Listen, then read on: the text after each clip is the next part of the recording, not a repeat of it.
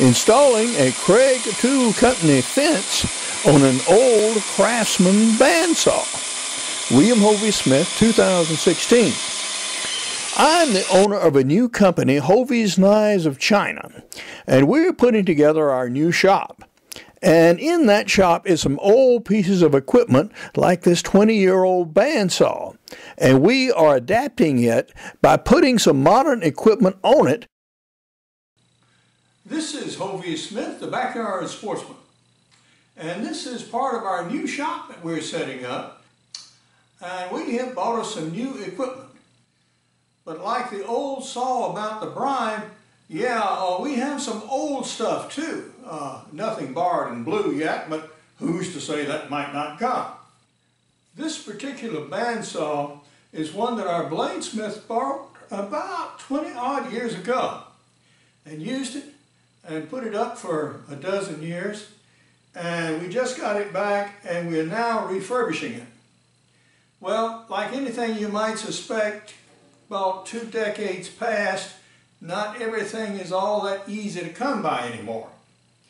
These blades, for example, are 80-inch blades. That's now an uncommon size. Craftsman had this particular saw made in Taiwan.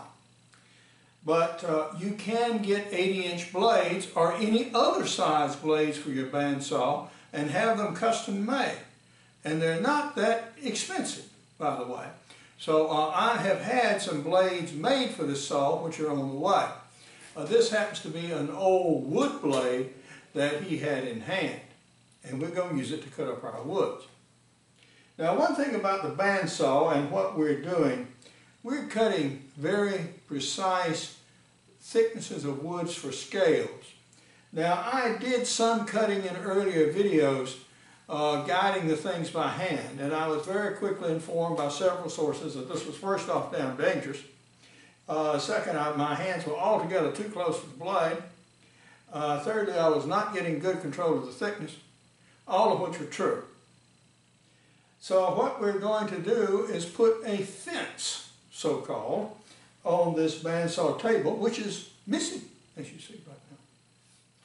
Well, the thing about this fence is we went to a woodcraft store, which is a national chain, and we in fact bought a fence that does fit some Craftsman saws, but nothing that's all. Yeah. So we needed to mount 2 screw holes on this table, and no screw holes were there. Fortunately, we do have a local machine shop which does excellent work, and so we took the parts down there and had them drill and tap these 2 holes. Could I have done it myself? Well, yes, but not near as well or conveniently as they could, and the cost of me doing it was, well, not too terrible much different actually. So we now have the new table ready, and I'm going to show you how we put it on and how we attach the fence. I just laid the table on the bandsaw itself. The way it goes on and off is this is a piece of cast iron, and somehow you have to get it around this blade, and that's what this slot right here is for. It allows you to put the table on and off and move it around with the blade on it by doing this sort of stuff, like this. So you actually take it and slide it through the slot. Then you can turn it 90 degrees, and there are some pegs underneath that must go through holes in this cradle down here. Free one, there's the other. So this is a little bit of blind wiggling. 1 in, 2 in. Okay. And now it's down in this cradle,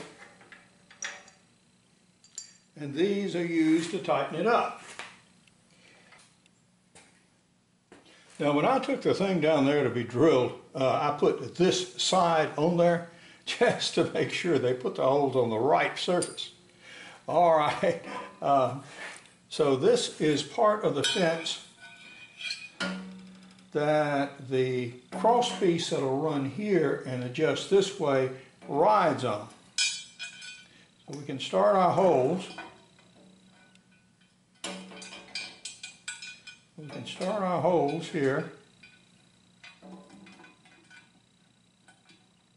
There we go.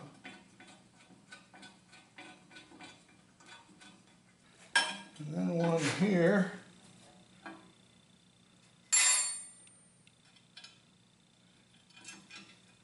Because Kreg makes these for a variety of modern bandsaws, they do give you some choices so far as placing the holes.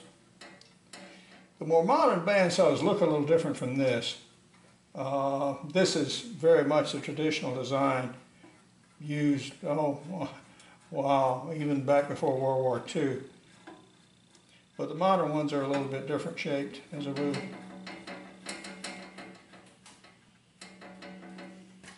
And just screw these in with the fingers because I am going to adjust it horizontally with a level.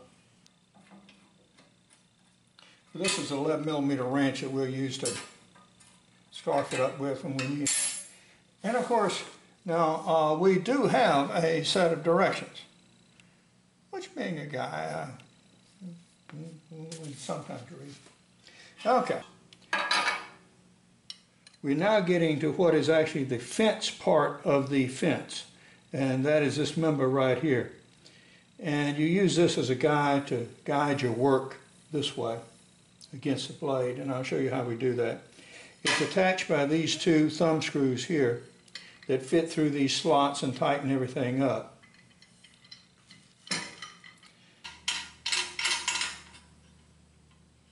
Now your rail is attached. So you can move it this way.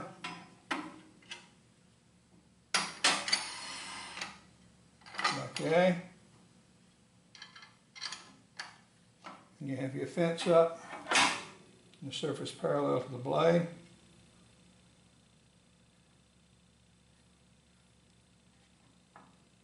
Tighten your screws down.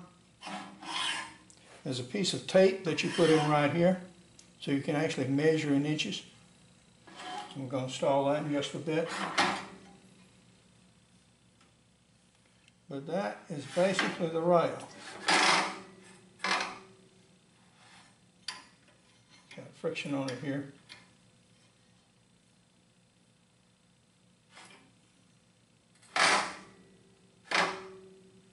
Once you set it and lock it down, yeah, it's not going to go anywhere.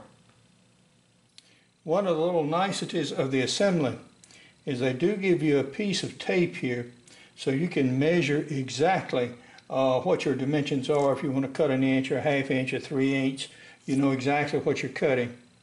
And this is a piece of metal with adhesive on the back. And I would trust it's a pretty good adhesive. So you index it to one side. I've already trimmed it up. Down as close to the end as you can get and lay it down in the trough here. Then put even pressure across the top to seat it firmly all the way down. And that way you get that nice strip in there. Now we have some issues with level that we can address at this stage too. This needs to move a little bit. We've done our adjustments. We have the table level in this plane here. It's not level in this plane, however. That we'll have to adjust with the legs. But the bottom of the fence here is equidistant from the top of this table, which is the critical thing. Now, you'll need room for any cuttings and dust and splinters and anything else to clear under here, I would think. So I believe we've just about got it right. So this will move, to loosen it up. You can move it to where you need it to be, adjust it wherever you want right here. Keep track of exactly where you cut put your wood in, raise this to the proper gap here so that your wood will clear, and proceed to cut.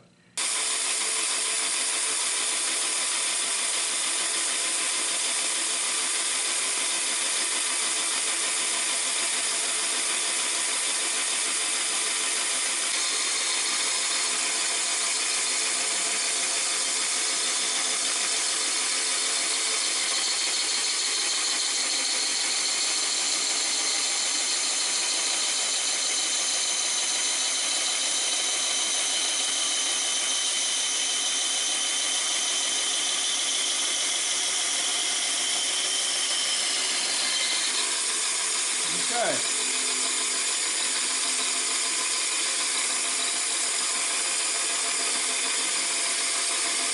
Now that gave a much better looking cut.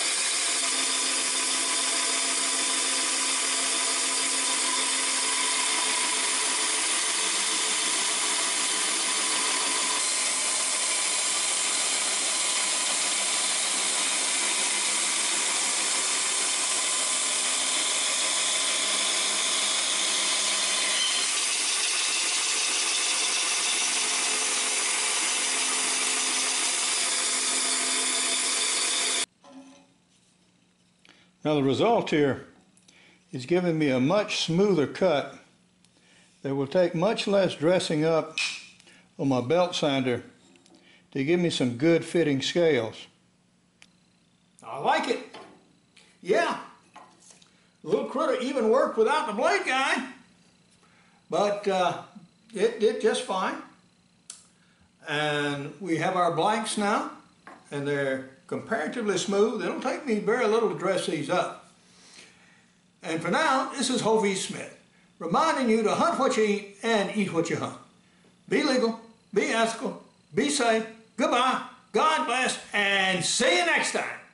This is our banner again with some of our interesting knives on it. And here is another view of the same prototype knives, and we are making these now out of stainless steel. And we have another series, a Billy Joe Rubidoux series, where we make knives out of found steels. And this is the bread knife that we're actually making right now and are cutting the new scales for it. Now, I am also the author of a series of outdoor books. Now, these include backyard deer hunting, extreme muzzleloading, crossbow hunting, and practical bow fishing, and all of these are very complete coverage of the subject materials. I also have business books, including ideas for new businesses, and here's a little blurb about me and about my book. Now, refurbishing this old piece of equipment saved a lot of money and also a lot of shop time. For more information on Hovey's Knives of China, you can go to the address below. For information on my books, blogs, and more than 525 videos, you can go to www.hoveysmith.com. Good hunting and good eating from the outdoors. Goodbye, and God bless.